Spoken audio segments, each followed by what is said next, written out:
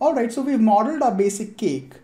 And what I want to do in this lesson is I want to touch on the LOPS area, which is the new lighting and look development area. And it's also an area where you can do USD authoring. So USD is the new open source scene description format from Pixar, which is called Universal Scene Description. And it primarily allows you to import and export entire scenes, including camera, lights, geometry, materials, like everything from one software to another. So as long as your software supports USD, it can easily just import, export data. And what I want to cover is something very specific in USD called variants. So a variant is essentially you're creating two varieties of the same asset. Like let's say if you have a tree with leaves and you want to create one tree which is the full thing, and you want to create another tree which does not have the leaves. So it's technically the same geometry, but you're just hiding certain objects. So you get variations of the geometry or of your full asset. Okay, so in our case over here with the cupcake, what I want to do is I want to create one version which is just the cake and the icing, and I want another version which is the full cake. Okay, and then save that as a USD asset. This is just an exercise, like just so that you get an idea of what you can do with USD. We might not use it for the final lesson, but this is, just a good way to understand what you can do with it. Okay, so before we continue to, before we start with LOPS, the one thing I want to do is firstly, I want to create a group for this. Like I didn't create a group for the Ferrero. So what I want to do is I want to create a group and drop it in there, and let's call it topping. And what I also want to do is I want to just temporarily bypass this thing. Okay, so we're not going to do the Boolean. Like we'll just keep it on top. Okay, and I want to do one more thing, which is this has a name attribute in there. So that will cause some issues with the USD because it will try to bring in the name as a separate geometry. So what we can do is I can just take an attribute delete and I can get rid of the name attribute. Okay, so we don't need this. We can also get rid of a few others, like I don't want the curve, I don't want the mask, the curvature. So I don't want any of these. The rest of the stuff I need, so that is fine. Okay, and then let's just take a null and we'll say out cake. Okay, so we have our, our final cake over here. This is about 800,000 polygons. Another thing I want to do is the spheres are not geometry at the moment. Like the spheres are just like the primitives.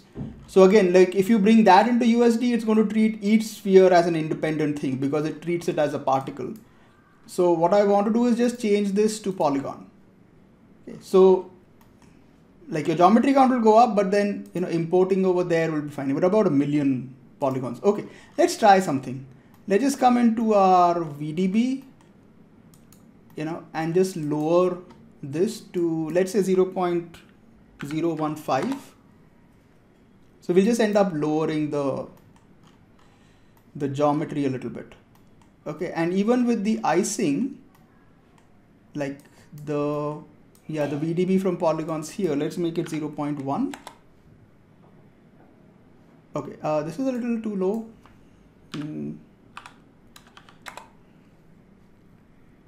Yeah, I think this is okay. How much is this?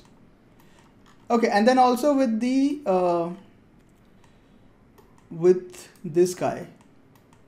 So just overall, just reducing it a little bit. Let's try 0.02. No, that's a little too low. Yeah, okay, I think that's fine. Okay, so that should make some difference. Yeah, that's about 800,000, which is okay. Eventually we're going to instance all of it, so it doesn't, really matter. Okay, so let's come into USD and, do the whole thing. So I'll just save this file. We'll do a save as, and I have a file saved, so I'll just call it 5A. Okay, and then we'll just come to, object level, and I'll create a LOP network. Okay, so what you need to do or what I'm going to do is I'm going to import it in pieces, not as a full object, so that we have control over what needs to be kept and what needs to be deleted. So take a SOP import, and we can import the cake. So I want to do a couple of things. Okay, firstly, switch on load as reference. Okay, the second thing is, like, you don't need the import path prefix. Let's give it a primitive path. Okay, so that essentially USD forms like a directory structure, like a layer structure. So if you give it paths, it knows like exactly what name structure or what directory structure it has to follow. So it just makes life easier. So what I can do is I'll just do a split pane top bottom, and I will change the scene view to scene graph tree. And you can see, like, right now it is called SOP import. So instead of that, I'm going to call it cake. So this will be our basic thing, slash, this will be basic. Okay, so we have, like this thing here. So the main directory is called cake, and then we have something called basic. And what I want to import in here is I just want to import the cake and the icing and the paper. So that is what I want in here. And then I also want to give it a path for saving. Yeah, so I'll do a $hip, which is where the file is saved, slash geometry. So if there are any directories that don't exist, when you write this out to disk, USD will automatically write them. So you don't need to worry about that. And we'll call it slash cake basic dot USD. So this will be the path for this particular asset.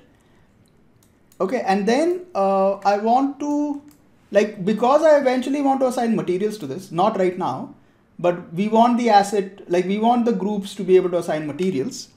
What I'm going to do is take the import data and come down to subset groups and just get in cake and icing and paper. Okay, so what will happen is you'll see that this has these three groups. These are important because this will allow you to assign materials. Like if you don't have this, you'll see like there's nothing to assign materials to. Okay, so this is important, and we'll also, I had created that attribute called paper. So I'll also import in paper. Okay, so this is done. This is fine. Now let's duplicate this, and we'll also bring in the other two pieces. So just let's call this cake basic. Okay, and then we'll do alt and drag it, so you'll get a duplicate.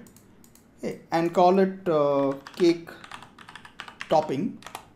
And what I'll do here is we'll call this topping.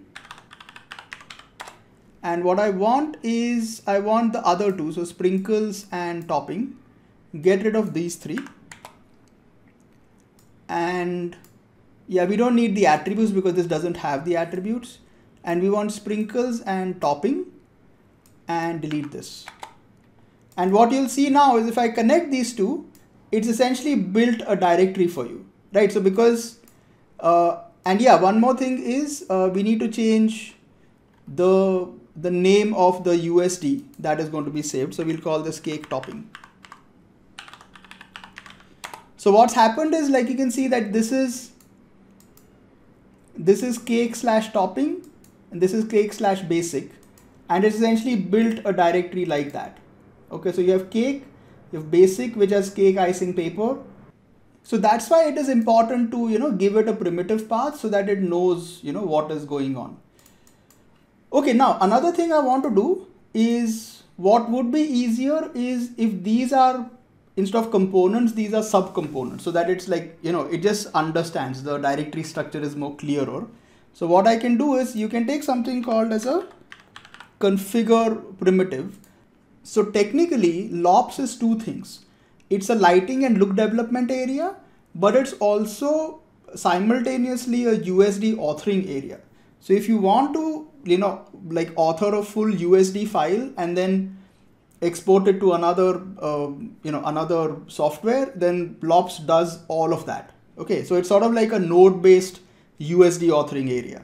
Okay, so I can take configure primitive, and what I want to do is I want to set the primitive path. So the primitive path is /cake / star. So everything in the cake directory, and we want to set it to subcomponent. So you'll see that it becomes, a subcomponent. And you can also see the USD code that you are generating. So if I right click on this and I come to LOP actions and you say inspect active layer, and you'll see the code that you have generated so far. Okay, so this is effectively what you have done. Like, I don't understand USD code at all, but if you do, then this is basically what it is. So we've made cake, it's a group, and then we've defined two things. We've defined basic and topping, and they are subcomponents. And this is where they are being saved. So this has some attributes. See, so we generated the attributes. So it's got paper, and it has these groups called icing, cake, icing, and paper. That's the save path for it. So it's called cake basic, and then this is the save path for this, which is cake topping, and that also has subset groups of sprinkles and topping, and so everything that you're doing is sort of like written over here in this code. Okay, now let's build the variants. Okay, so setting up the variant is fairly simple, right? So if I take a null, and we'll call this as